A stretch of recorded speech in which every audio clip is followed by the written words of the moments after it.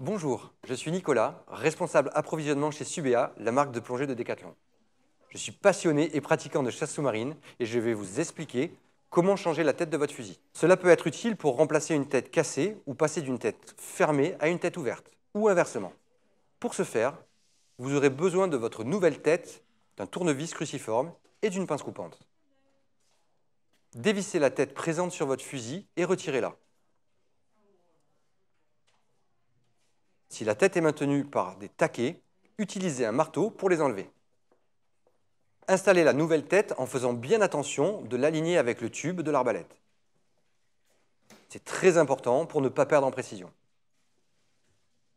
Une fois en place, remettez votre vis ou votre taquet. Dans certains cas, vous pouvez utiliser du joint silicone pour renforcer l'étanchéité de votre joint torique. Voilà, votre fusil est prêt à l'emploi. Je vous souhaite de faire le plein de sensations et d'écailles. À bientôt.